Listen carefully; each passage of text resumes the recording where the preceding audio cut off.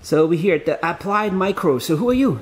My name is Gaurav Singh. I'm the Vice President of Technical Strategy at AppliedMicro. And I was also responsible for the architecture and development for XGene 1 and XGene 2. I am really excited to show you all the things that we have for XGene 1 and XGene 2. So if you want to follow me. So we're going to the lab. Yep. One of the labs that you have around here.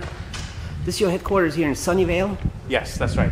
So this is where we did, most of our design team is here, and also the lab and the bring up.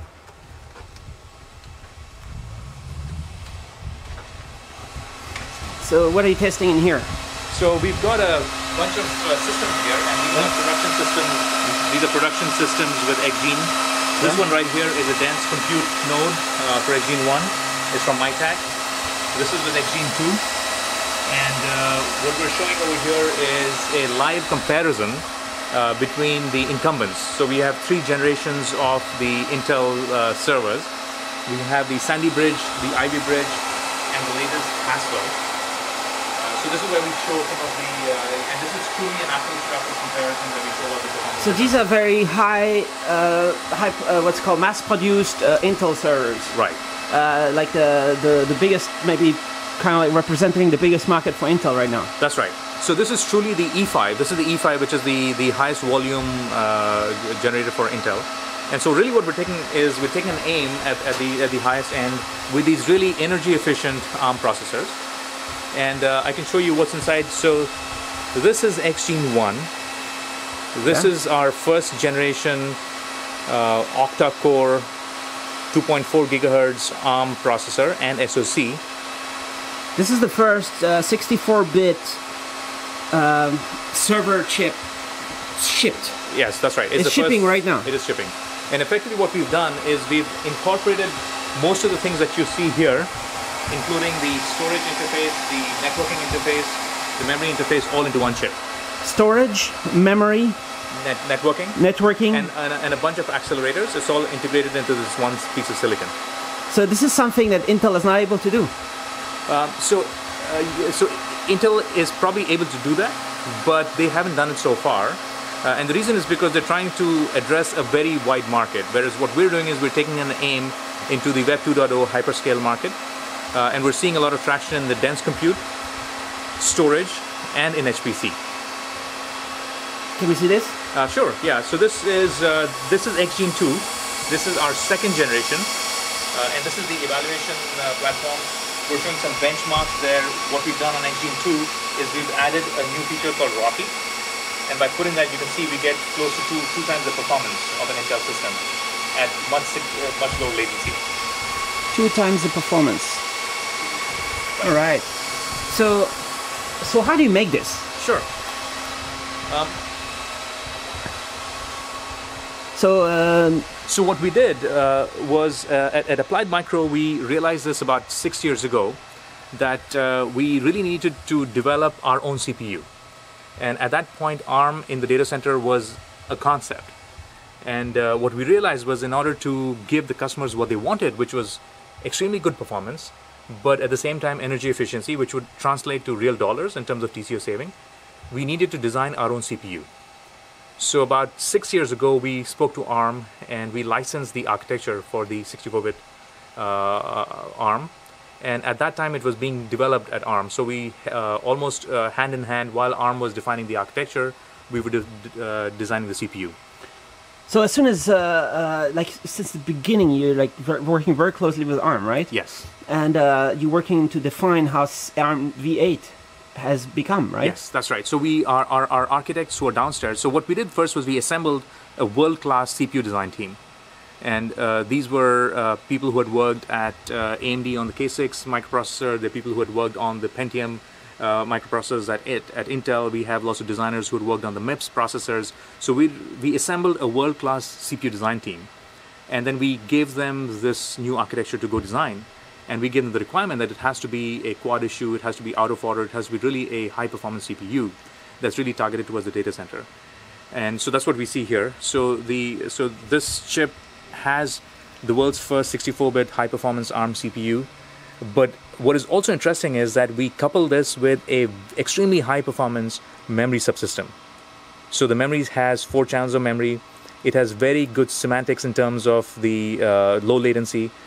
We put in a lot of effort in making sure that we benchmark the performance to get very good memory performance. So does that mean high memory bandwidth? Yes, absolutely. So there's two things. There's very high memory bandwidth, but what our customers are seeing today is that they also see very high utilization of the memory, right? So there's high bandwidth, high utilization, and in fact, it's higher than even what Intel achieves, right? So that really is a testament to the amount of effort that we put into not just the CPU design, but also the memory subsystem and the rest of the chip. This is what's called an architecture, your own architecture. It's a custom architecture, right? Yes. So you optimize for performance in the specific server use cases. Exactly, right? So there is the inherent performance of the CPU itself, but because it had to be a server chip, we put in a lot of effort into the reliability aspect of it, because in servers there's a really high bar in terms of the reliability.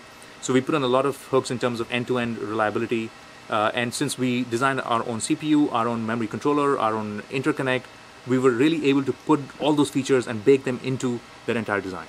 So this is the XGene 1, and then you have the right there. So this is XGene. This is mass produced now. Yes. So this is the one that is in production.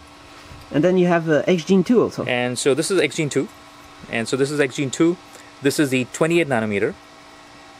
We get a higher frequency. And we also get, what we've done is we've added some key features into this, including the RDMA over converged Ethernet. And that's the performance benchmarks that you saw, where we were seeing close to twice the performance at a significantly lower latency. So RDMA converged Ethernet, what is that? So effectively what it is today most of the transactions that happen in the data center ride over TCP/IP. And TCP/IP is inherently inefficient. So InfiniBand is a much lower latency and more reliable transport layer. But what I wanted to do was to make sure that we were able to ride on the existing switching infrastructure that exists today in the data center. And that is primarily Ethernet. So effectively what Rocky is it allows you to have the InfiniBand transport layer riding over the commodity Ethernet. So Ethernet is going to remain standard for a long time because it's everywhere, right? Right. And even in the servers. Yes. But then you change the protocol or something, and then you can run more bandwidth, more... Yeah, so basically what happens is that if you look at Ethernet as a transport layer, as a sort of the link layer, then there's TCP/IP versus InfiniBand.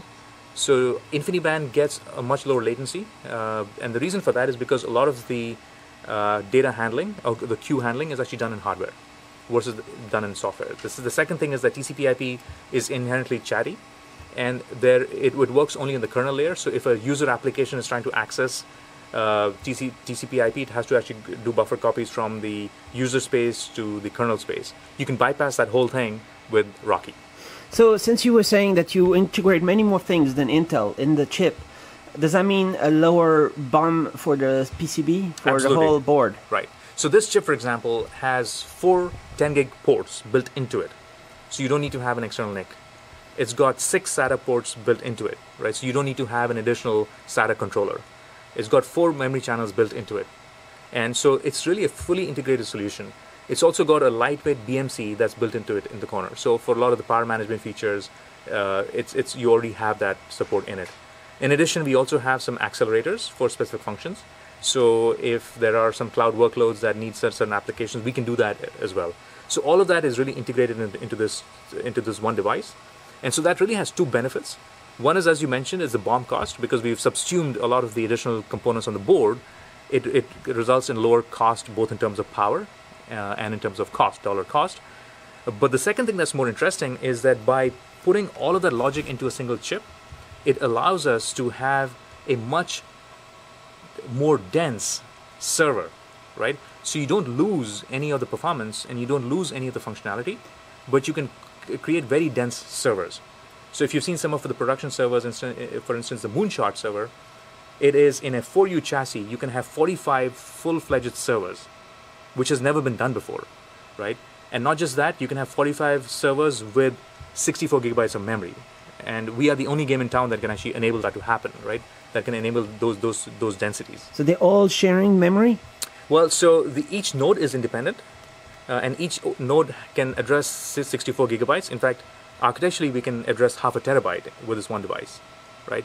And so we are the only chip in the world that can do that in that power envelope. So you put a lot of RAM in the chassis. Yes. You put for each CPU gets its own RAM. Right. And then up to 64 or up to half a terabyte each yes. CPU. Yes. So right. that's future. That's to give an idea what can happen in the future. Well, so the real reason is that in the data center today, right, it's all about latency. You want to have your transactions see the lowest latency possible. So if you go to disk, and people are replacing spinning platters with solid-state drives to reduce latency, but people are trying to reduce it even more by having all of the database reside in memory, right? So because the access time to memory is, say, 100 nanoseconds, and it goes to the order of microseconds to get to a disk. So people want to put all of the data in memory. So there's a huge pressure on having more and more memory per node, and to be able to have more and more cheap memory per node, right? So XGene is the only device that can do that in that power envelope with that performance today. SSD also? Well, yes. So we can connect over SSD as well on the storage side. So what are you saying that basically cloud apps, cloud services, and stuff can be faster with your solution than what Intel is providing? Yes, that's right. So if you look at our Memcache demo that we showed you, is exactly that. Our latencies are an order of magnitude lower than the latency that in an Intel system. So we're not just talking about lower cost, we're talking about higher performance. Higher performance, that's right. So in terms of requests per second, and I think we'll show you that demo, and this is a live demo that shows you that overall in terms of requests per second, we see higher requests per second than the latest Intel processors. But the important thing to me is that you see that at a lower latency, right? Because if you think about it, why does latency matter?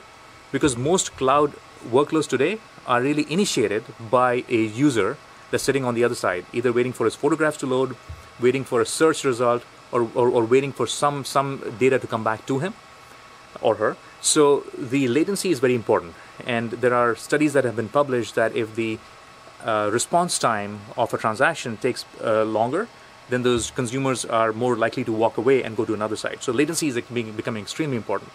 And so that's one of our key strengths, is that we can offer more requests per second at a significantly lower latency. So more requests per second is also cheaper for each request because you run less time. That's right. That's exactly right. And if you go inside again, so there's MyTac, yes. There's HP Moonshot, right. And all these are shipping. Yes, that's right. This is shipping. Right. So this is the MyTac system. Yeah. And this is an extremely dense system. If you notice that this is just a half chip, we can put another half chip over here. So we can have up to 8 processors. So 8 XGene processors in a 1U chassis. Right. And there's nobody can do that. This is XGene 2, where we can actually add up to 6. So you can see there's 6 XGenes per site. So we can have 12. 2. Right. We can have 12 within a 1U chassis. So the interesting thing is that we are offering within the same power envelope, we're offering a much higher performance, right? Without really compromising without compromising on the latency, right? And this is in a traditional 1U chassis. We don't have a Moonshot, but you probably have seen the Moonshot chassis. So on Moonshot, we've got a similar design, but that's actually more innovative. It's got up to 45 cartridges within a 4U chassis. All right, so this is totally mass producing right now. Mass producing, yep. Anybody can just go and contact you and order. And this is one of the boards. This is our evaluation board, which is the XC1. And we've announced general availability of this board. It has the same powerful XGene processors with 2 memory channels, with SATA ports, with 10 gigabit Ethernet, and it's completely ready to go. Right. You can buy this, you can evaluate us, and you might be surprised at what you find. All right.